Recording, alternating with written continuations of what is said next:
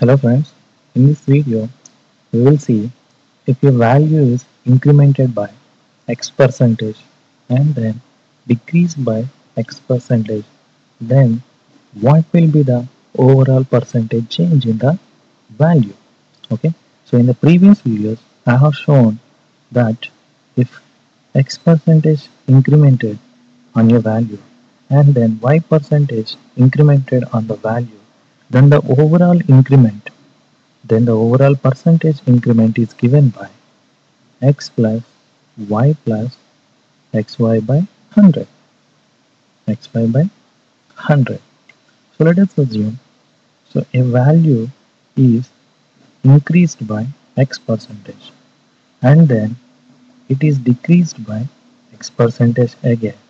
Then the resultant percentage change, okay, the percentage change is given by, so x is increased, that means x as it is here, substituting the values in this formula. Okay, so x percentage increased, that x as it is, and x percentage is decreased. When is decreased, we use negative symbol, so minus x plus as it is, and then x percentage increased, that x, and y x percentage decreased again, that is minus x by 100.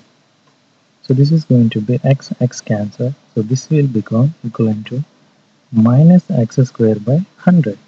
So this negative sign will represent the reduction in the percentage change. So that means if x percent is incremented and x percent is decremented, then the resultant value is always going to be decrement. Okay, the overall percentage is always going to be percentage change is decrement. So the value is x square by 100. So the percentage decrement or percentage change is given by x square by 100. Okay, x square by 100.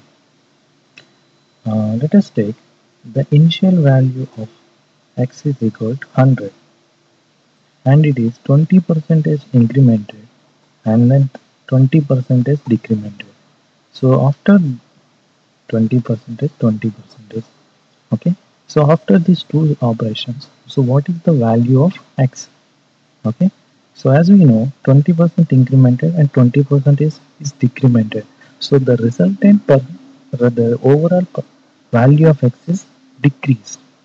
Okay, whenever equal percentage of increment or equal percentage of decrement successively done, the overall value of x is going to be decrement. So we have to find how much it is decreased. So that value is given by x square by 100, where x is the percentage successively increased and decreased. So in our case that is 20, right?